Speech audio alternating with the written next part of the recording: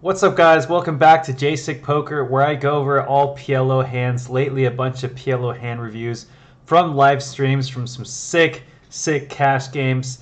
If you guys like PLO and want to learn more and want to learn how to get better, then definitely tune into every video because I'm going to be giving you guys tips and strategies on how to be a profitable PLO player.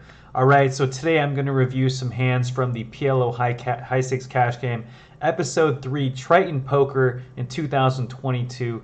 Let's get into it.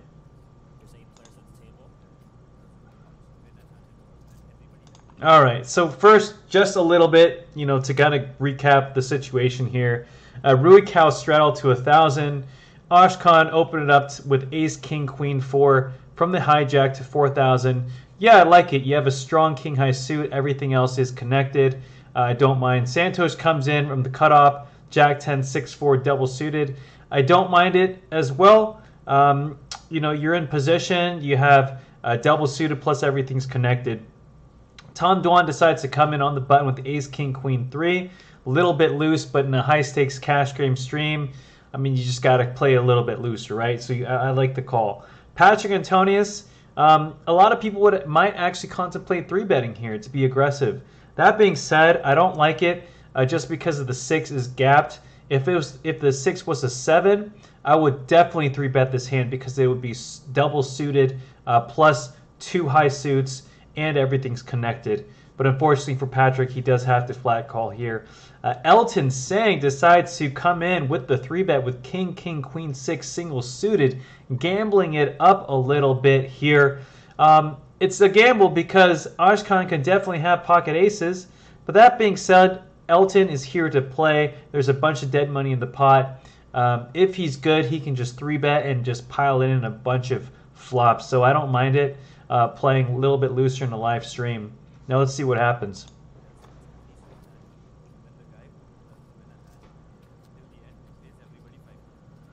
All right, now Ashkan is in a tough position. If you're Ashkan, you just have to fold this hand. Elton can easily have aces that dominate you. Plus, you're behind 3 players, and you're gonna be out of position pretty much 3 ways. It's a terrible spot. So I just like giving up my hand here and cutting my loss with Ace, King, Queen, 4. I'll open it, but I won't call a big 3-bet squeeze like this. Let's see what he does. He does seem a little bit conservative, right? He just looks conservative.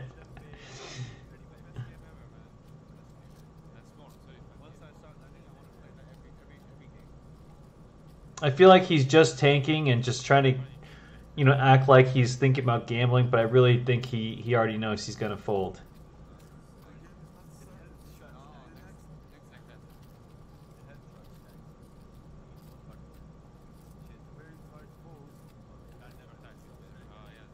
Yep, and I do think he's going to fold here.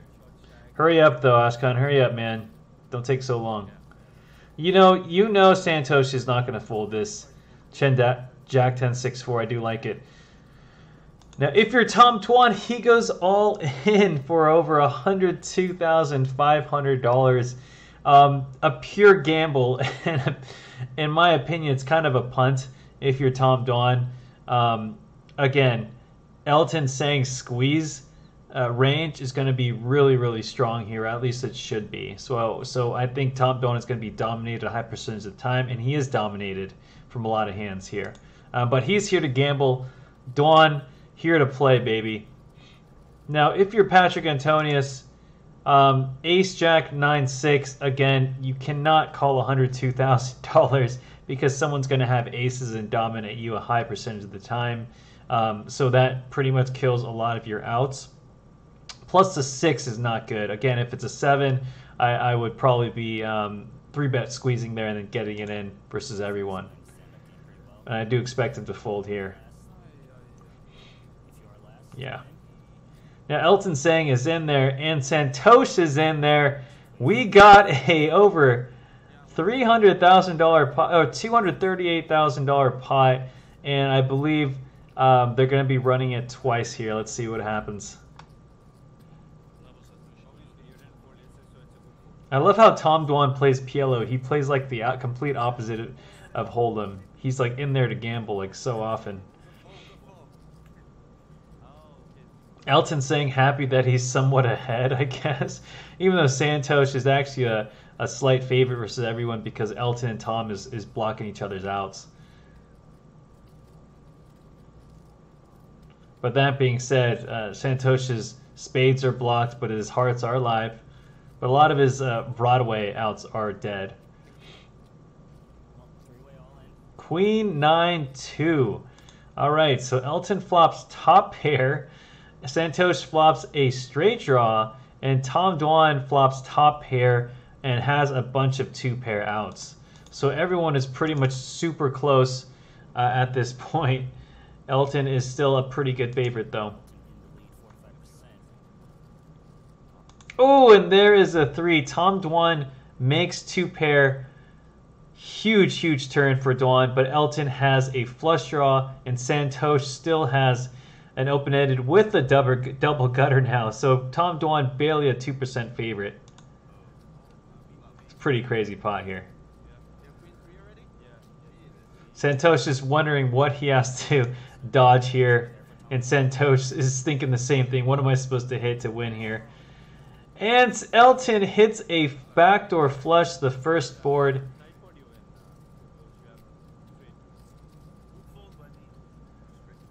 And I guess they ran it once, and Elton scoops the pot. Very nice, Elton Tsang.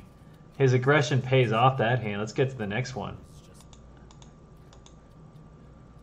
All right, we got a straddle from Basel to 1,000. Ashkan double straddling. Santosh triple straddling. Tom Dwan in there potting with Ace, Jack, 10-2 triple suited here to play. He's just here to get it in. Who cares? Elton Tsang, Jack 4, 9-6 double suited. You know he's in there. Anything double suited, these guys are going to be in there with at this point. This is one insane game. I love how they're playing. Amit Kanodia only... Let's see what he does. He only flats. I don't like it. You have Ace, King, Queen, 9 double suited. You're on, you're in the big blind, ready to squeeze. You know Tom Dwan is super loose. His range is super wide. There's so much dead money in the pot. This is a slam dunk pot and get it in on a bunch of flops. I mean, you just got to take advantage of that hand, man. Come on, Amit. But he decides to play the lower variance route. You know Santosh is either going to 4-bet jam or 3-bet jam pot. That's my guess because he has Ace, 8, Queen, Jack double suited. That is a monster, especially versus Tom Dwan's range. And Santosh is aggressive, so I expect him to pot here. And he does pot. I love it. 3 bets at $83,500. What is Tom Dwan going to do with this raggedy Ace, Jack, 10-2 triple suited? What does he do here, Tom? I know he's trying to gamble. And he is calling, leaving himself $17,000 behind. That is hilarious. Elton Tsang's like, oh man, I got Jack 4, 9, 6, pretty bad hand, but it's double suited. The issue is the 4 is gapped. If the 5 was a heart, that would be much better. But I doubt he's going to fold here. Just getting the odds, he would look like a complete nit on television as well. Stand-up game does drive up the action.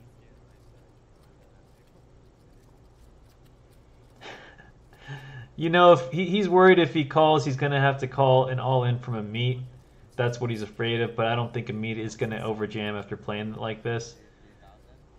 Yeah, he just calls. We have a 4-way. All right, so we are 4-way to a flop. Pot is $337,500. This game is absolute insanity. It's over 600 big blind pot before the flop. Who's going to win here? Elton Tsang actually has 32% equity versus everyone because they're all blocking each other's outs. What a sick, sick game.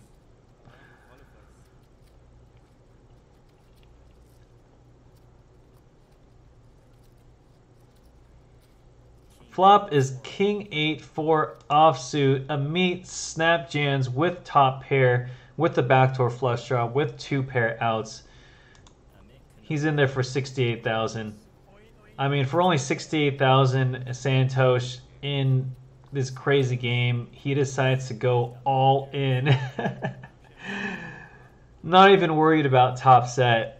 He's there to play. He's there to gamble. Elton Tsang now is in a spot, 161,000 to win $387,000 with just bottom pair. He could be drawing very, very thin here, potentially just to runner, a backdoor flush draw. His backdoor flush draws might not even be good. His 2 pair outs might not even be good. His 4 might not even be good. But is he here to play or punt? If you only knew he was actually getting 30% equity, he would obviously call this. Because he'd be getting he'd be putting 160 to win about 540. He's contemplating.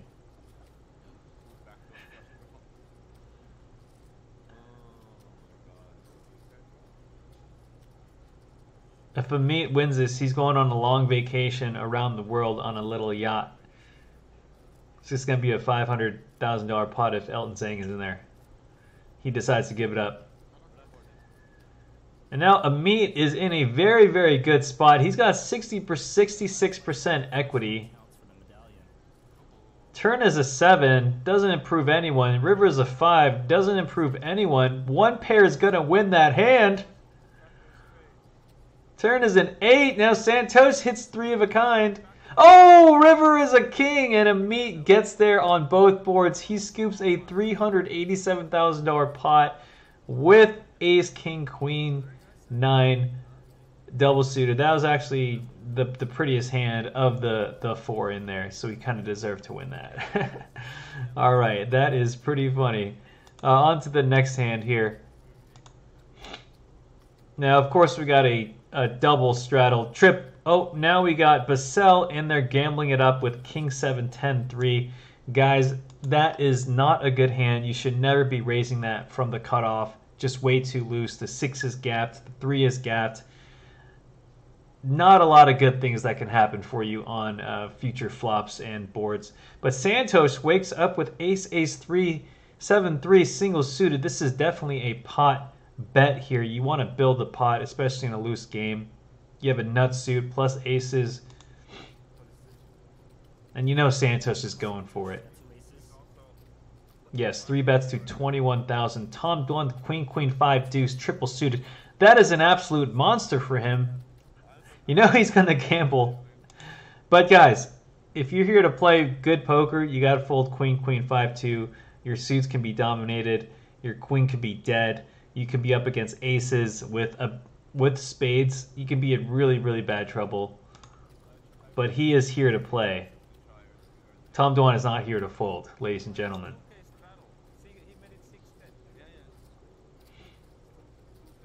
Oh, he does fold. My bad, Tom Dwan. He actually must have knew Elton Tsang had king, queen, 5, 4, killing all of his outs. But great fold by Tom Dwan. Huge discipline there. Now Basel, obviously, versus a 3-bet in position. If you're going to open this up, you cannot fold, especially on live stream. What is the point? And he does make the call. You actually have pretty decent equity versus aces majority of the time. You're going to have only, you know, most of the time you're going to be about a 40 to 60% dog, or 35 to 65. So in position, I do like the call here. Now we go to a flop. So pot is about 45,000. Basel has 86,000. There's a lot of flops that Santos is just going to be bombing on and just getting it in with the stack to pot ratio. He's going to be able to do that with aces and profitably play it like that. I expect that to happen on this one. 10-7-2 Rainbow. It's actually one of the best boards you can have with this hand. Ace, ace, 7, 3. You block a 7 from 2 pair. You have an overpair. You have backdoor hearts. Plus, you know, other outs like a 3. You definitely got to bomb this one, and I expect him to do so. And he is going in there, and Basel having top pair with the backdoor flush draw, with the whole bunch of 2 pair outs. I expect him to be in there. He is in there. And I'm actually kind of surprised because he's only a 41% dog. I would expect him to be closer to 50-50, but I'd have to look up the equity here. But he's got a ton of outs. He can hit a 10, a 6, a 3, a king, a backdoor flush. They're basically close to flipping at this point.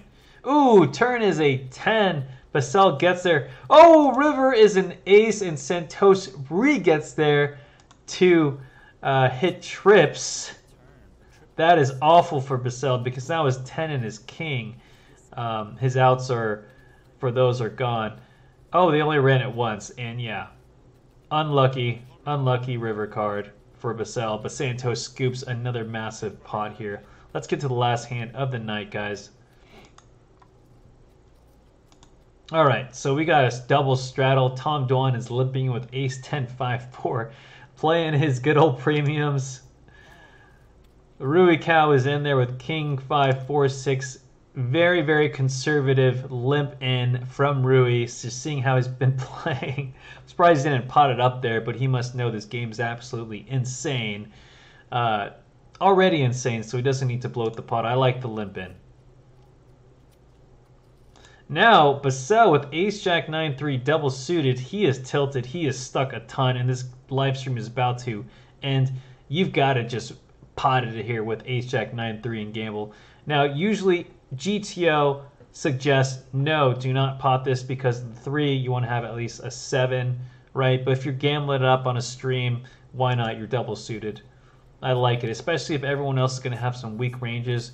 It doesn't hurt to gamble here and there. Tom Dwan is in there to gamble as well. And of course, Rui's not going anywhere with his king 5 6 4 double suited. I like the call. Let's go to a flop.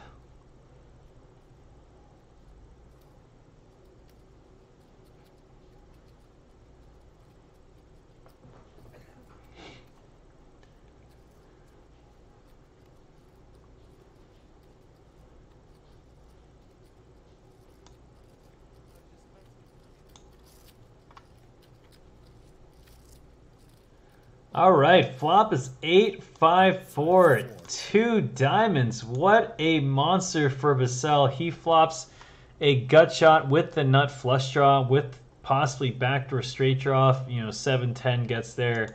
And obviously he is all in here. Rui Cow flops a monster with 2 pair, with the gut shot, with a gut shot straight flush draw.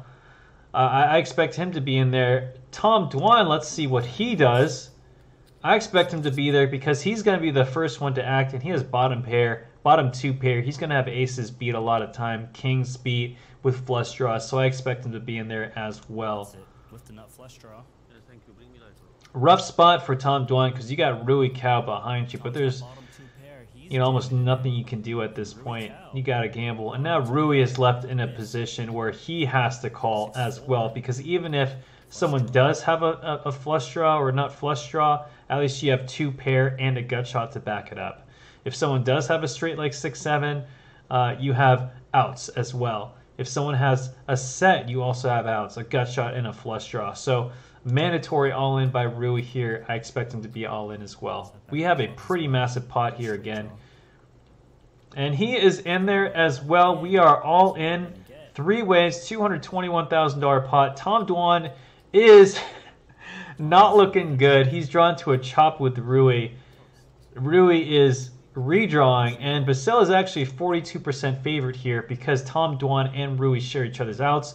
Their 4 and their 5s are now gone. Now Rui has to hit a 7 pretty much, or at least hold somehow. And Basel's diamonds and deuces is live here. Plus he can hit a runner ace 3, runner 2 pair with an ace, runner 2 pair with a jack. He's looking really good here. I like his hand. And I believe we're going to run it once again, just like they've all been doing.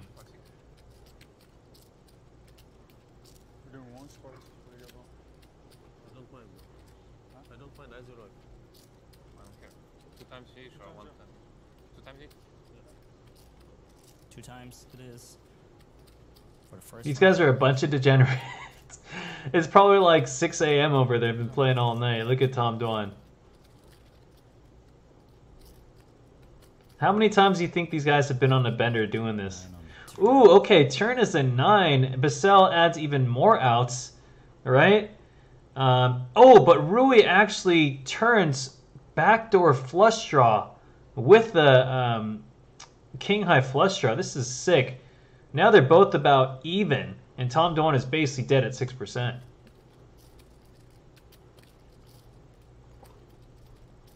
River is a 7, and Rui gets there with his gut shot. He scoops the pot. Very nice hand, Rui, but they're running it twice here. For Rui Cal on the first run out. Ooh, Rui smashes again. He turns the straight with the backdoor flush draw. He is looking amazing. 68% odds to scoop this pot, and look at him. He is happy right now. Oh my God. I would be too. He's just got to block it. He's just got to dodge a diamond or a 10, or else Basel would hit a straight. And he does hit that river. He holds. Rui up massive in this game. Probably at least a couple 100,000. Tom Dwan is done for the night after losing a few $100,000. Yeah, I don't. Rui just completely busted the table, and that is it for Triton Poker, you guys. Hey, if you guys like this video, hit the like and subscribe button.